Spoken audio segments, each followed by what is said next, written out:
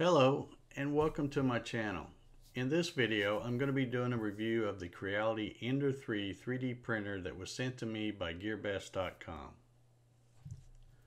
Although I've only had this printer for a couple of weeks, I've put a lot of hours on it since receiving it, so I feel confident in giving you an accurate, honest review. However, I do reserve the right to update this video at a later date if any issues should occur in the future.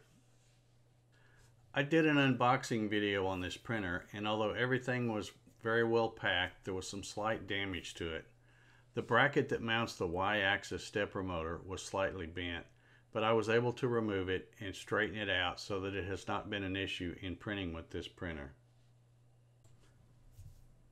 The assembly instructions were quite adequate and made the assembly process pretty straightforward, and I would even go so far as to say that unless this is your very first 3D printer, the assembly is really easy. If it is your first 3D printer, just take your time and follow the instructions carefully and you'll be fine. If I can do it, anyone can.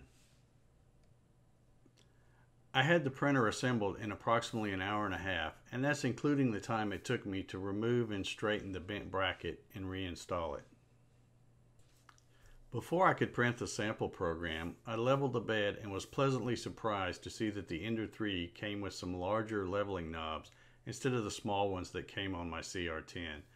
It was nice that I could start printing without having to print accessories for this printer.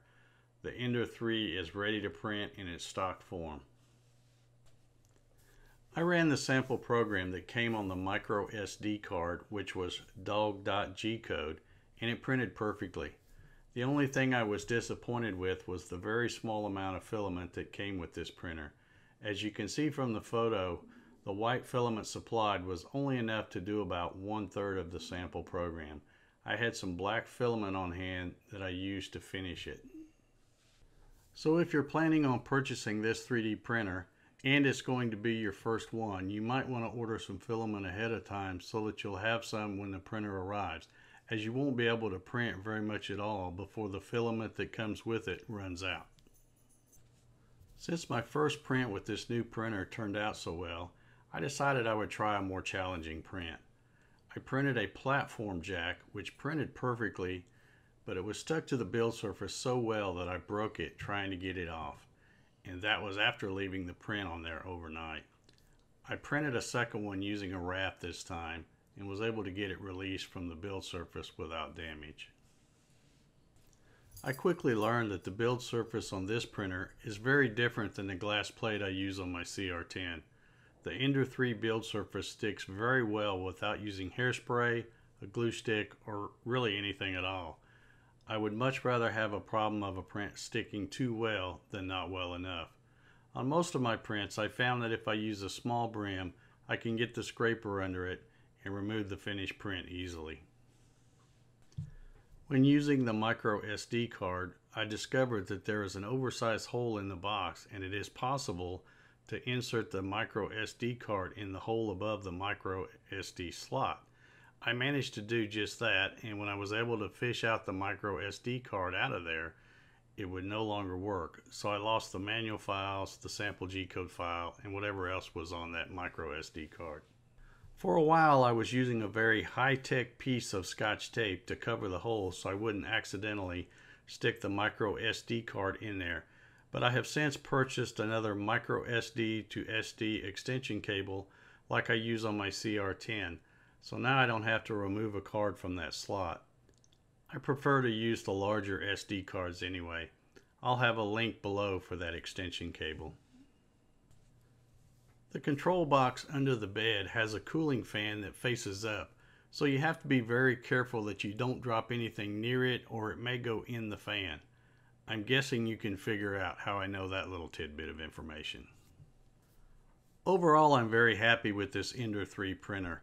It's basically the same design as the popular CR10. I really like that it has a very small footprint because the control board mounts to the frame instead of having a separate control box like the CR10. The spool holder mounts to the top of the frame, saving space also. At just over $200 US, I don't see how there could be a better 3D printer out there for that kind of money. I would encourage anyone that is thinking about getting into 3D printing to consider giving the Creality Ender 3 a serious look. Or if you're just looking to add to your arsenal of 3D printers, this is a great bang for your buck. With a build volume of 220 millimeters by 220 millimeters by 250 millimeters, this printer is the real deal. So I guess that will just about wrap up this video. Please remember to check out the affiliate links that I've listed below, and if you use those links to do your shopping, you not only get a great deal, but you also help to support my channel, and I thank you very much for that. If you have any questions or comments, please leave them below, and don't forget to like, share, and subscribe. I hope you enjoyed this video, and as always, thank you very much for watching.